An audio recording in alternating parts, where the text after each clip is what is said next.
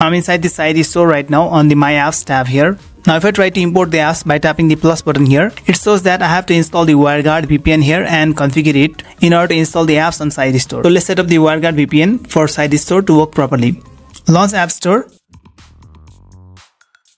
and install the Wireguard VPN here. Now before launching, go back to home screen. Launch a Safari will need the Sidestore configuration file for Wireguard. Just Google search Sidestore Wireguard configuration file GitHub and click on the first link here from GitHub, that is Sidestore Wireguard config. It will automatically download the configuration file here. Tap and download.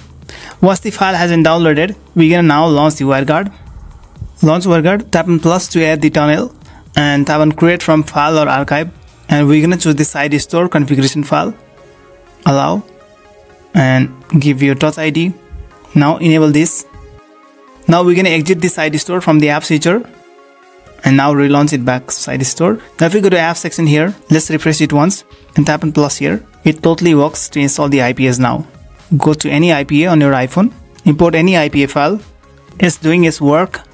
And you can see here this app has been successfully installed and 7 days remaining. We can refresh it anytime. So that's how you can set up the Wireguard VPN for Sidestore.